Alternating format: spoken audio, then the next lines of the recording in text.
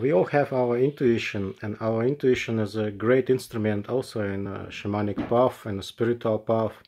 But not everyone trusts the intuition, because our confidence, our self-confidence is not strong enough to listen your inner voice, listen your intuition.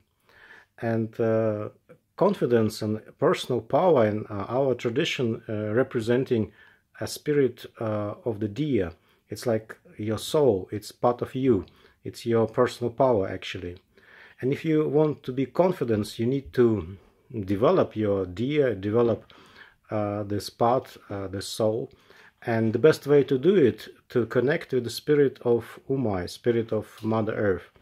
And if you connect with the spirit of Mother Earth, then step by step your confidence is growing, and you can easily follow your intuitive path.